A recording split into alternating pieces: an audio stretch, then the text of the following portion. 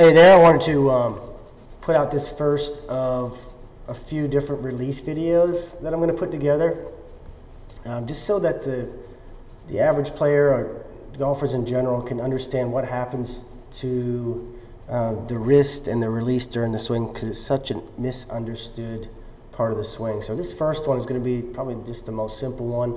We're looking at lead wrist set angle here in gears, so we have something representative of the wrist cock, basically. It's the angle between the lead arm and the golf club.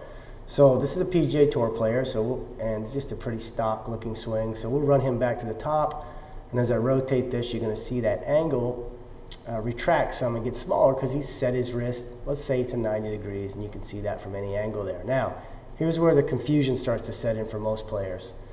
At this point in the swing, most golfers, or a lot of golfers, think they're continuing to try to pull this grip in this direction toward the target as long as they can.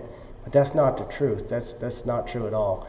Right in here, you want the club to start lining up for impact, so you have to let this angle expand.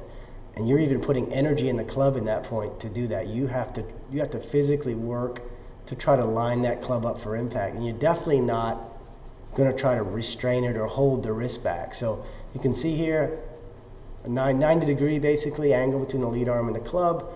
This waist high kind of power spot, I would call it, is where the lead arm and the club angles start to expand. And then the last little bit you're going to see is this golf club, or this angle rotate, so that the forearm rotates and this angle gets on top of the club to help square the face. So if you're slicing the ball, you never quite have this last little rotation of the arms and club to square the face. So that'll help you if you slice. It'll also help if you're struggling with club head speed, because by getting this club head to actually move outward at this point in the swing, out toward the ball, you're going to pick up some club head speed. So again, try not to hold the angle back.